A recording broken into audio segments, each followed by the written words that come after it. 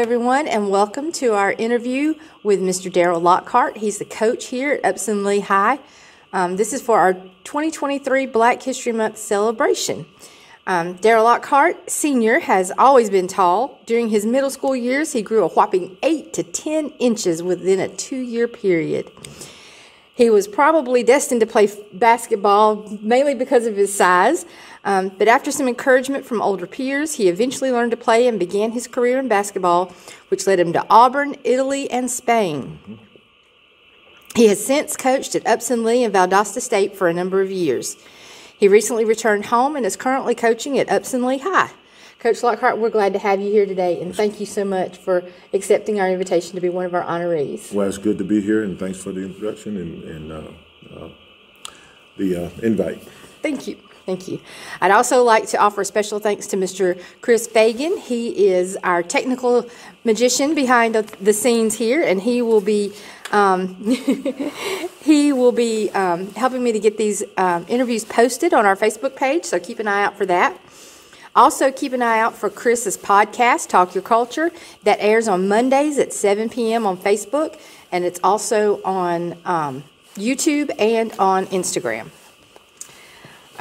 Coach Lockhart, let's start our interview by telling us a little bit about yourself. Tell us about your family, what kind of hobbies you have, what places you like to travel. Well, I don't want it to sound.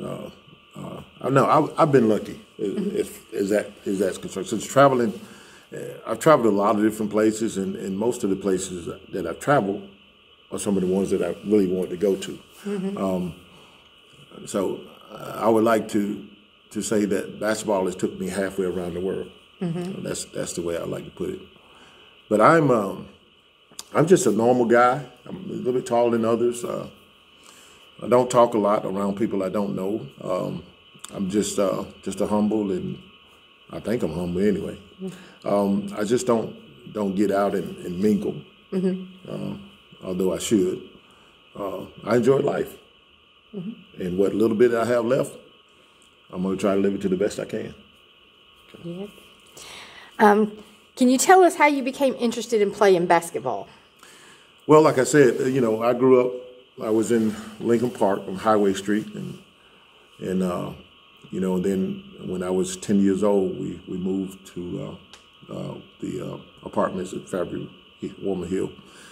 And during the course of 2 summers, I was, before then, I was the same size or maybe a little bit shorter than everybody else, but over the course of those 2 summers, I grew a lot. And being one of the taller guys, very thin, by the way, being one of the taller guys, the older guys would play basketball, and they would constantly ask me to come on and play because I was tall. But, at the age I was at, I was scared. I didn't want to get down there because they was beating each other up, basically. But they kept hounding me, and one day I didn't have any excuse, so I went down and I played, and it wasn't that bad. And from then on, I just started playing as much as I can. I went out, before all this started, I went out for the middle school team, and I got cut my 7th grade year. And it kind of upset me. So I went home and I started playing basketball, and all of a sudden, coming next year, I made the team, and eventually I started. I was in the lineup, and we went. That year, I don't remember the year. It's been so long ago, but we lost 1 game that year. We got all the way to the state championship match down in Savannah, and we lost by 1 point, 57-58. Yeah, it was a heartbreaker, but I didn't think I was that good at that time. I just played the position, center, rebound, block shots, and scored the little layups that I had. But evidently, the high school coaches liked it, and from there I went to the high school, and the rest is history. Wow. Yeah. Let's kind of come full circle. Yeah. You said it was Savannah? Savannah. Yeah, kind of come full circle, don't you think? You was able to put together a winning streak with the 2016-17 group. Yeah. And that winning streak was put to an end by Savannah, which created the 63-0. Yeah, you know, it was. That it's kind of neat. I never knew that. Yeah. I never thought about that, but that's basically it. Yeah. Were you recruited to play at Auburn straight from Upson Lee? Tell us about some of your experience at Auburn. Well, It's not Upson Lee.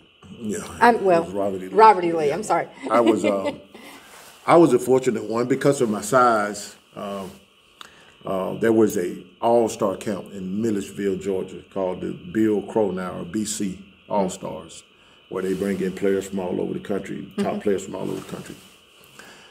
And I remember walking in there. I'm nervous. I was so nervous. I walked with my head down a lot. And I walked in, and guys was playing, and they was picking teams, and I wanted to play. So, I was trying to get in line to pick, and the guys, they didn't pick me. And then I heard somebody say, "Well, you're gonna wish you had picked him later." So, I mean, I don't know who it was, but I heard him say it. And it was hot. There was no air conditioning. We had all the food we want when we ate, but it was just mainly basketball. I mean, it was brutal. I went down there. I was in shape, so I played well. I played well enough to be picked in the top 20. Wow. And that was the top one. Being in the top 20 players in the country, that was great for me. Mm-hmm. There's a lot of kids. Yeah. Top 20. Yeah. We had, and just about all of them was there. Dominique Wilkin, Ralph Sampson, a lot of guys was there. I started getting letters before then because of my size. My first time getting an interest letter was from the University of Clemson. Mm-hmm. And I think I got that at the beginning of my 10th grade year. And I was excited.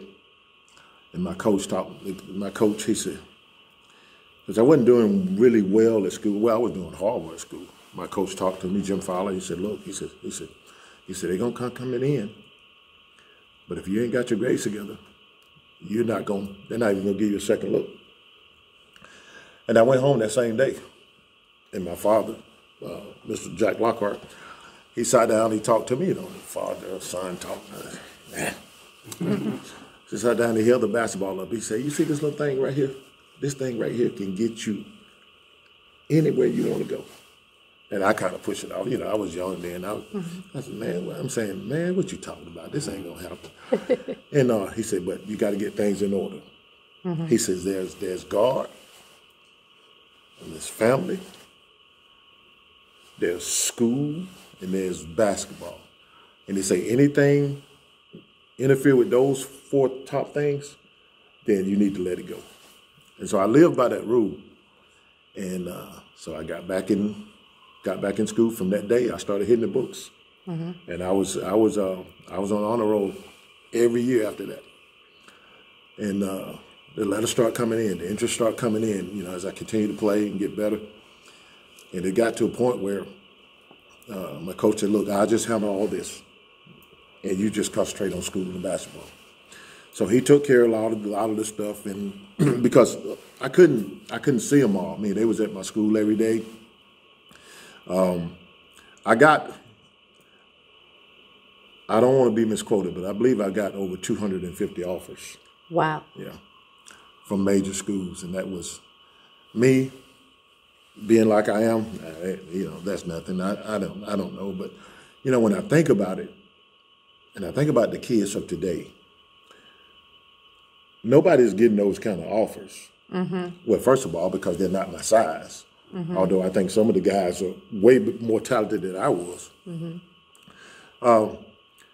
But the main thing is that the ones that are not getting those offers are not hitting the books like we did, as Mm-hmm. And I'm not making up excuses, but there are more distractions now for our young kids than there was when I was there. No, that's just true. Yeah. It's not an excuse. Yeah. No, it's just the truth. Yeah. That's right.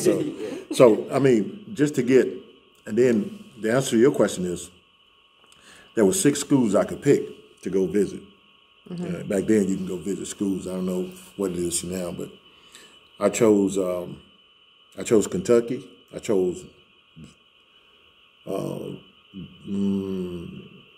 Michigan. I chose Maryland. I chose Las Vegas, and then I went to Clemson. And I chose Auburn. I just went over there a day or two, and in Georgia I did the same thing. But I chose those schools to go to, and I was really thinking about Michigan and Las Vegas. And my father said, "Look," he said, "anything happen, I can't get to you in a day." So, and my choices were from Georgia to Auburn to Clemson. Then I went to Auburn, Georgia. And the reason I didn't go to Georgia was because they was bringing in all these All-Americans. And I figured, they bringing in All-American in my position, then there's going to be a conflict. And I wanted to play right away. So I chose to go to Auburn. That was my mindset. And I went to Auburn, and I started playing my freshman year. Yeah. Oh. Yeah. Very good. So, did you graduate from Auburn before you went to Spain and Italy? I did not graduate from Auburn, but when I did, I played a number of years in Italy and Spain, and I came back, and I got in contact with the guy who recruited me to go to Auburn, Herbert Green. He was an assistant at Auburn at the time. At Columbus State, he was the basketball coach and the athletic director. So I got in touch with him, stayed in touch with him, and I got there and said, "Look, I want to come back to school." He said, "Fine, come on." And he helped me get in, and I got my bachelor from Columbus State. Very good. And then I went to Albany State University, got my master's. Yeah. Very good. Congratulations. Yeah. So, your bachelor's, was that to coach, or did you teach another subject? I got a coaching. I started coaching when I got my bachelor's. Gotcha. As head coach, that is. As head coach, yes. Okay. Tell us about playing in Italy and Spain. What was it like playing ball in another country? Playing ball is the same. The only difference is maybe a couple of rules or the language. But on the basketball court, I felt at home. Away from the basketball court, it was, I was fish out of water because I couldn't speak the language. But it's pretty much the same. It's just the language. Yeah. Yeah. Were you there just during basketball season and then you come home, or how did that work? I was there mainly.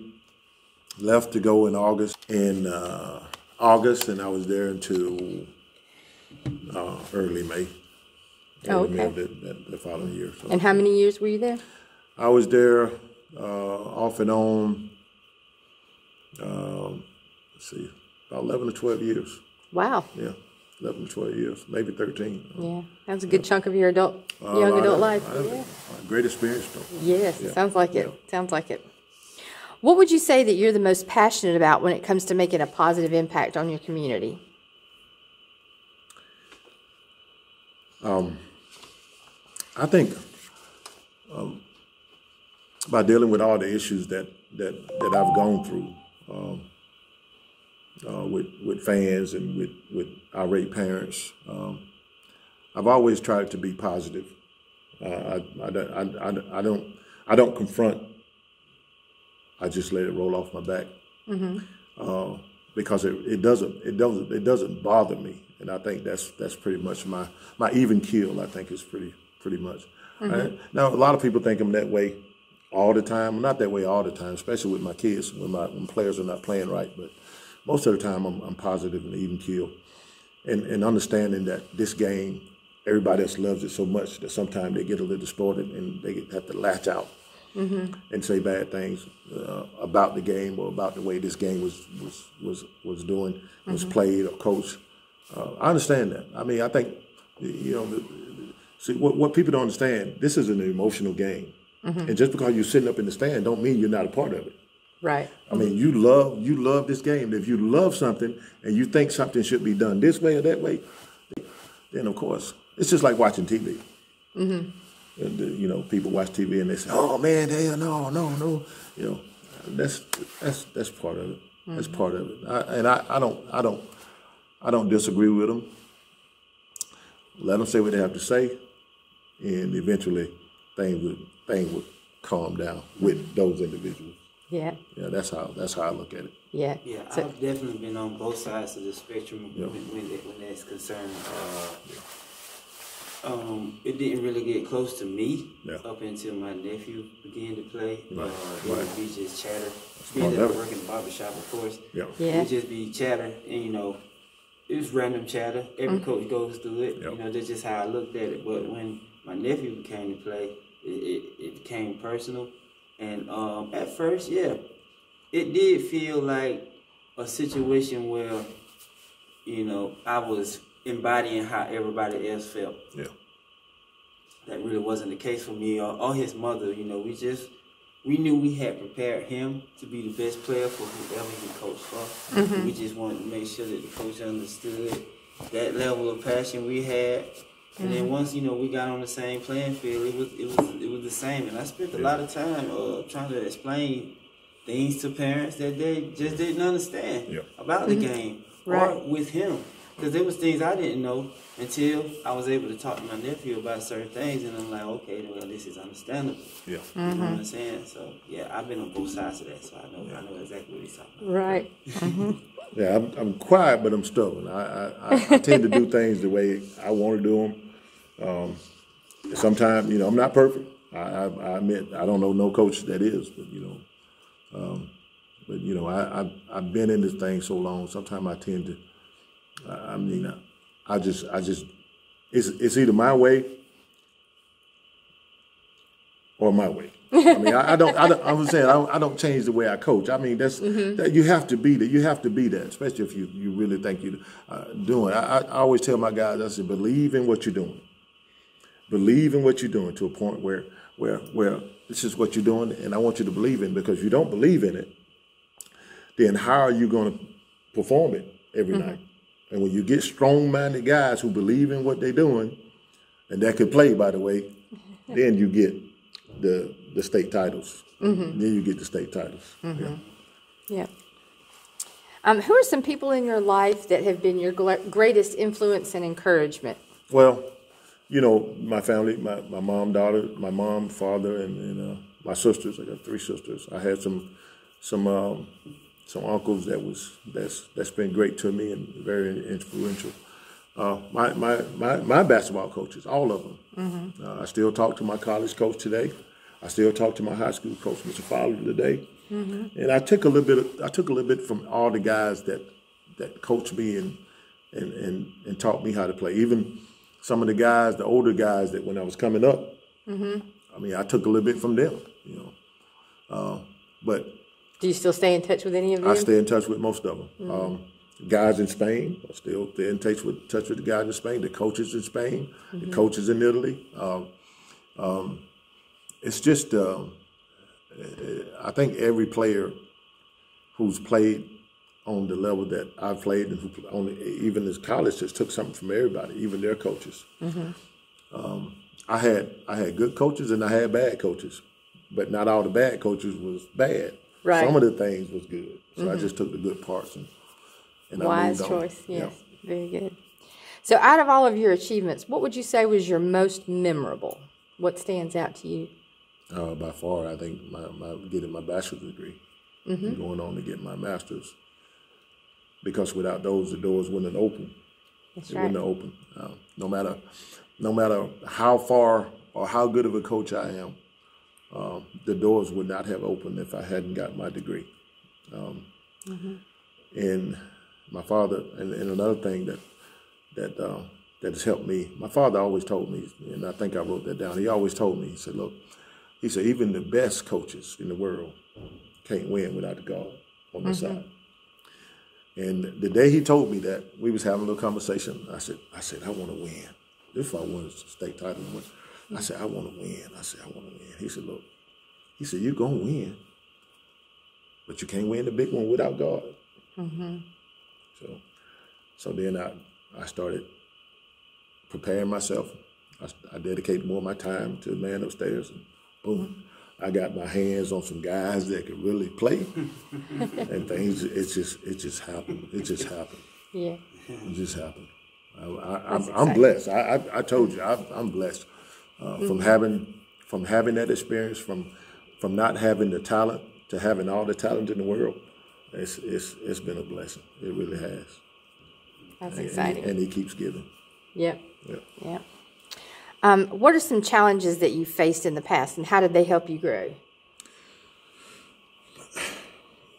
Well, growing up tall and long and lanky, you have to deal with a lot of harassment. Kids playing jokes on you. Yeah. Anytime there's something different about you, the kids seem to latch onto that. In the time frame from when you was young, I can imagine also. Yeah. Yeah. Mm-hmm. Yeah. Well, my buddies played tricks on me, but I they do it all the time. They did it all the time, so I expect that from them. But when you got other kids that don't know you playing tricks on you, that's a little hard to take. Mm-hmm. It's hard to take, but look, I took it with a grain of salt, and I am here today. That's right. So I did my share of pranking too. So, but I had to take a lot of that because of my size, and I was 6 in middle school. I was 6'6", and I weighed 152 pounds, 55 pounds. So, wow. So I had to take a lot of that stuff. Yeah. Do you have any goals or things that you still have yet to accomplish that you'd like to share with us today? My only goal is to make sure that every guy that I coach have an opportunity to go to school, whether it's playing basketball or not, and get a degree. Mm-hmm. Because and all the guys that play for me know this. If you get that degree, doors will open up. If you don't, you're stuck in the same place that you came from, and you don't have to be that way. So my goal is to make sure that all these guys understand that and is aware of all those opportunities, and I try to push them that way. You told me that you hope one of them come back and take your place when you. I do. You got too old to do it. I'm still looking for him. I got my mind on somebody, but I don't know if he want to come back. Maybe you can help me with that. We talking about the same person. Yeah, we are. We are. Yeah, hot pursuit for his personal career first. I know. I know that. Yeah. I think that he said that at some point in his life to me that's what he wanted to do. So yeah, I'm pretty sure. Yeah. Awesome. Let me move this over here so I can make sure this vocal coming through. All right. So when you played, and in that time span for at least about 15, 20 years, the game was played inside first and then outside. Mainly a big man's game. Right. Basically, if you had a dominating big man with a lot of skills, you stood a chance of winning a lot of basketball games. Whereas as time progressed to the present time, the game kind of changed over to guard play. And almost like the big men almost start playing like guards, although they still have the talent to play around the paint. With that being said, how difficult was it for you to register that and have that understanding when you probably have had anywhere from 10 guys 6'5" over? But this one particular guy who just went #1 overall in the NFL draft, how difficult was it for you to transition that style when having such a talent like that finally emerged in your presence? Well, his talent was his love for his teammates, because he didn't care about scoring. All he wanted to do was rebound and do all the dirty stuff. Of course, he scored, but he didn't. We had to make him score his senior year. He didn't care about scoring. He wanted to set the picks. He wanted to get the offensive rebound. He wanted to block the shots. He wanted to get the defensive rebounds. And that itself, you don't find that in a lot of people today. Everybody want to get the points. They don't even think about what Mr. Walker was doing. But Mr. Walker was a key for us. He was a key for us all those years, a big key, because he let everybody else do what they was good at. And they weren't afraid to make mistakes on defense, because he was the eraser. Did he keep the locker room straight? He kept the locker room straight. Well, your nephew kept the locker room straight, but yeah, he did. He would say something. He let everybody know when he get mad, and everybody would listen. And then Speaking of my nephew, I was texting him before I came over here, and we was just texting about some old memories that we have over here playing pickup. And he told me to. I told him that I was getting ready to come over here and do this with you. And he told me to say, "D-Lock in the house." That's for you, Ty. He told me to say that. All right, but over here, there is a myth about who is the better class that you've had over the years. Now, I know you said don't ask you no controversial questions. You do not have to answer this question if you don't want to, but I have to ask this question because I am tired of these jokers in here arguing every day. Can you tell me who is your particular better class of all time? He's putting you on the spot, isn't he? Putting me on the spot. Hey, you don't have to answer. No, I'm going to answer this. I'm going to answer it the best way I can answer it. You know, that class that went to the Final Eight was good because they was physical. They would beat your behind. The class that won state title was a better basketball team. I don't know who would have won. I just say it was a better basketball team. There's no doubt. But the class that went to the Final Eight was as physical as they come, and I loved them. I loved them. I loved them. I really did. I tell them that all the time. Actually, I tell them that maybe that class you're talking about, roster from top to bottom, talent is better. But that group that won the title, those 6, 7 guys had a unification that just made them one. And it was a tough group to beat. It was tough to beat. When you got unity, I don't care what your talent looks like. That's true. We speaking of unity as if in knowing what that guy's gonna do. I mean, it was just like they was reading their mind. It was like a mind play. I mean, it was just, and I go back and watch some of the films of that championship squad. I mean, it's really beautiful. It's really deep. The way they did certain things. When one guy leave out, the other guy steps in to take his place and take on more responsibility. I mean, it's really nice. You know, and I don't know if we'll ever get back to that point. Not in my lifetime. But eventually, I hope that somebody comes along and have that kind of unity, have that kind of togetherness, because these guys love each other. They still talk today, and that's the thing. That's the thing about that group. One thing I learned from that group was to tell other men, "I love you." I just thought it was so strange. Like, these guys would say this to each other all the time, and I was like, "Y'all weird." And, you know, and they kind of taught me about it. And I kind of embodied. I kind of took that on. You know, I learned that from their love for each other to do that. Yeah, you could see it. I mean, it wasn't no secret. It wasn't spoken, but you could see it in the way they played. You know, they cared about each other, and they cared about the game. They cared about the game, and it's, you know, and that's the most thing. And they put in work. They put the work in. It just didn't happen overnight.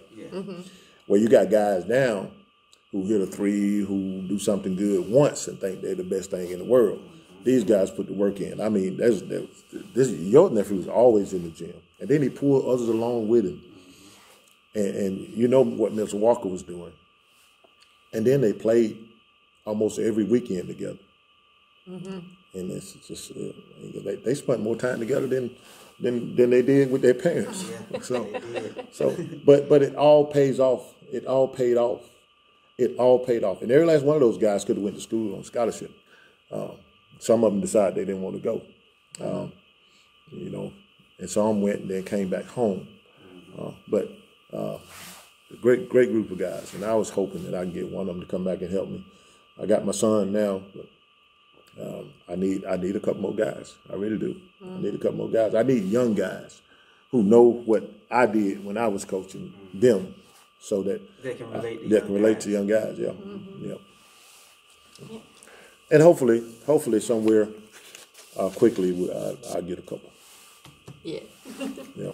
But yes, I mean that's my definition of those two group of teams. We had a basketball team. and a bunch of physical guys. So, yeah, and I mean, the win and loss is not that important to me, but I just love both of those groups. Yeah. Do you have anything else, Chris? No, that was it. All right, great questions, great questions. I have one final question, and then we'll let you go on back to school. Okay. But I really want to know if you could leave a word for our youth today to encourage them to make an impact in their world and in the community. Well, just those 4 things I said that my father said. You know, there's family, guard, whichever, or family and guard. All right, and then schoolwork, and then whatever sports you play. All right, play it to your best ability, and work hard at it, because just because your father was a great player don't mean you're gonna be a great player, because you got to work at whatever. You got to work at your craft, work at it, and because that's something that you're good at. It may not be the thing that you want to do, but we're good at it. Everybody on this earth is good at something, and we can be better at it if we work at it. That's true. Yeah. That's true. Well, thank you so much for spending time with us today. Okay. We appreciate it. We look forward to seeing you on the 26th. Yes, ma'am.